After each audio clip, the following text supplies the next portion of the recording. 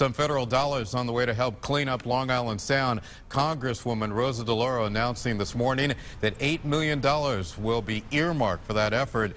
News 8's Ken Pierce live in News 8 Control this midday with details on how that money will be spent. Good afternoon, Ken. Good afternoon to you, Keith. Environmental groups very happy with that funding, especially since originally President Trump wanted to eliminate that money. But Republicans from New York worked with a Democrat from Connecticut to fight that cut.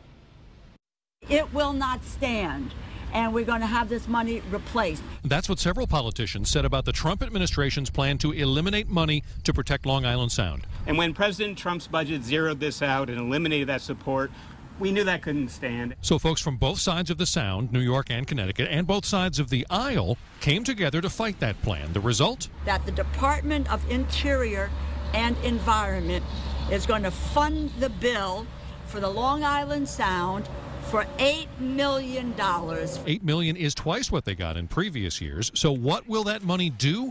For one thing, it'll fund more testing of the Sound, monitoring nitrogen, oxygen, and algae to make sure they're at the right levels to promote marine life. This is a good day to point out another thing that this money is going to help fund. On rainy days like this, the rainwater falls down, hits all the hard paved surfaces of a city like New Haven, flushes everything on those paved surfaces down into the storm drains, which empty out into Long Island Sound. That's not always good for Long Island Sound.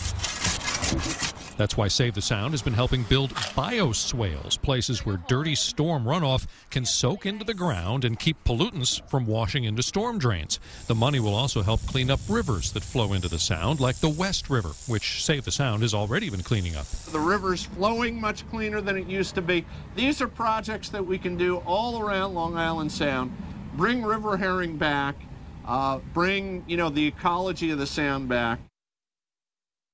And for anyone asking why spend millions of dollars to save some fish, well, Long Island Sound actually generates tens of billions of dollars for the overall economy from things like fishing and tourism. Live in News 8 Control, I'm Kent Pierce. Keith, back to you.